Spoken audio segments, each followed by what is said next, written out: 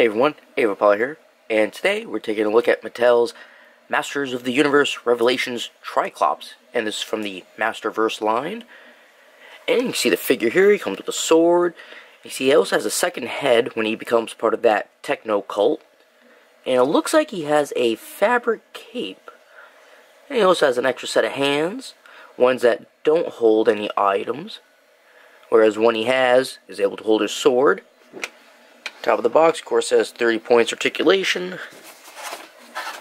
Got a cool picture of him here holding a chalice. And it just says Tri-Klops, evil sees everything. Alright, so on the back here we got another nice picture of him. Of course, in the techno cult garb, holding a sword and a little bit of writing here. Tri-Klops, evil and sees everything. The technological genius with the tri-sided visor served Skeletor for years. Now that the nefarious Lord of Destruction disappeared, however, Tri-Klops discovered his new purpose. With magic fading from Eternia, Tri-Klops preached about the weakness of flesh and the strength of machines. As leader of a technological cult operating out of Snake Mountain, he demands his followers abandon their weakness and prepare for the digital embrace of Motherboard. Alright, and on the bottom, it has a couple figures for this wave that came out. We have Savage He-Man, Fisto, and Andra. Alright, and for the villains, Tri-Klops, Faker, Scareglow, and Stinkor. Alright, so why don't we get him out of the package and take a closer look. Alright, well here's Tri-Klops out of the package. Now, I was never a big fan of Tri-Klops or Beastman. I like Merman, and mainly a lot of the enemies for, like, the Hordak side. And, of course, Skeletor. But, I don't know, I think he was really good in Revelation. I know some people are going to have opinions about that. I enjoyed Revelation. Alright, so he came with stuff. Came with a sword. And let's see how easy this is to put on his hand. Sneak it in there. Alright. Well, it's not entirely tight. It moves around kind of freely. Now it's in there. Oh, that's better. Now it's not moving. Perfect. And since we're on the hands, let's take this off. Always takes a little bit of force. And then he comes with two of these open palm hands. Oh boy. Come on, get in there. Alright, there we go. Yeah, so here's the other one. And I never noticed that before, but he has a little pattern on his hand.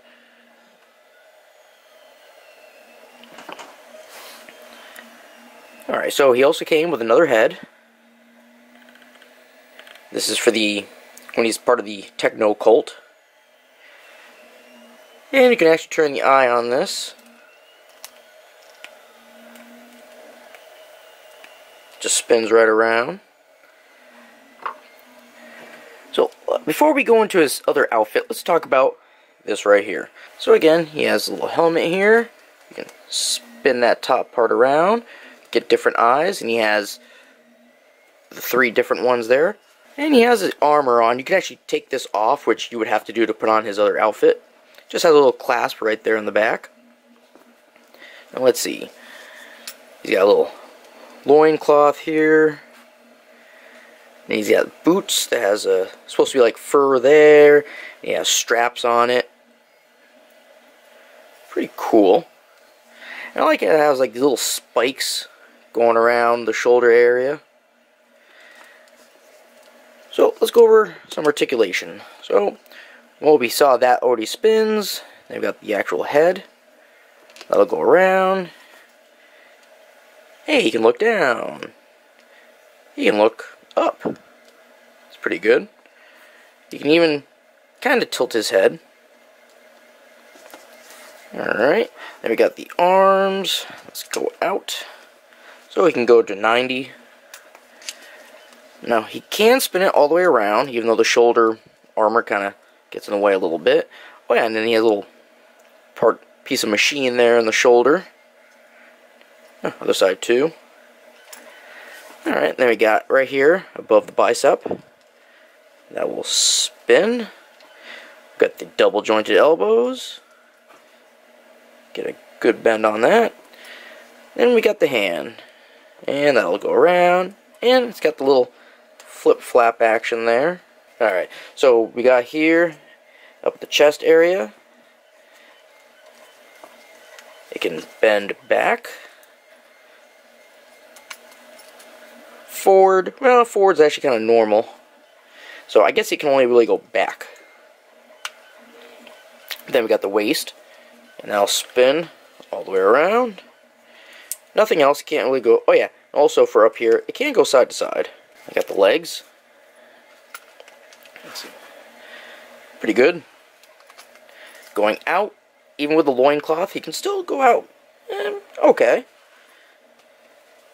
Back. About to there. Alright, so we got double jointed knees. Let's see how that looks bent. Oh yeah, that's pretty good. And then right at the shin, right here, we can turn that around. Then we got the feet. Now the feet can go up, down, and they got the pivot, or rotation, whatever you want to call it. Alright, so let's make him look like the Colt version. So we're going to take off the head. Now, he came with the undercloth, or whatever you want to call it, robe. Yeah, robes. It has a little Velcro back here. Doesn't go all the way down. It only goes about halfway. Just put his legs together. Go ahead and slide that up. Get the arms through.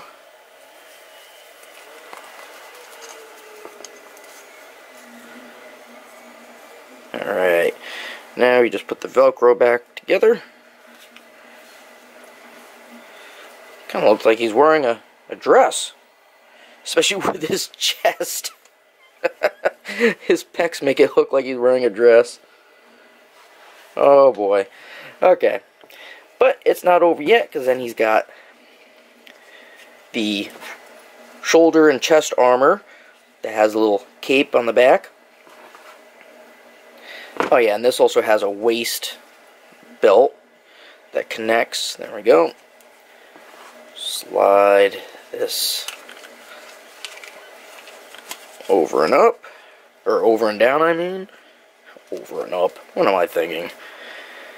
Alright, just lift the cape in the back so you can do the little belt clip. Get that peg through. Come on.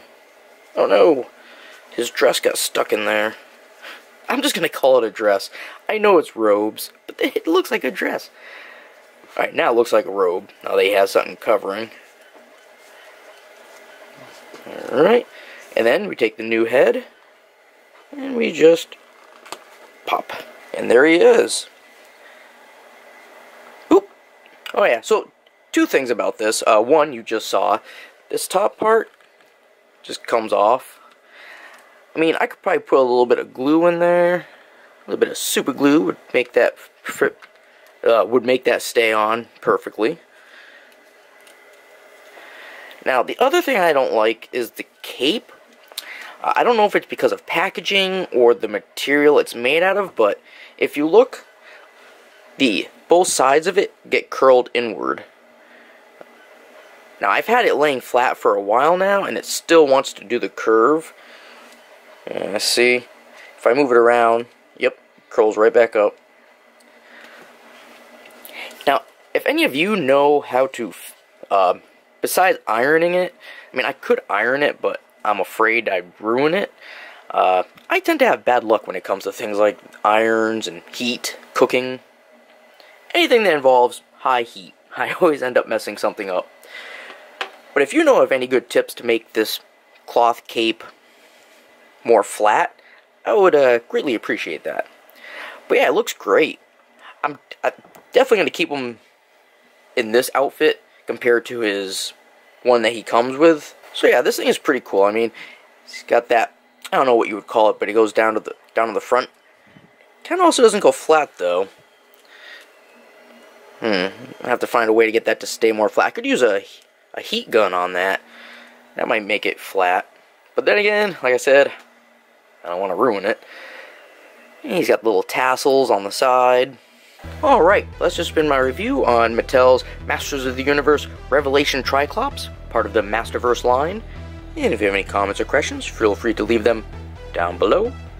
And, as always, you all have yourselves a good one, and I will see you later.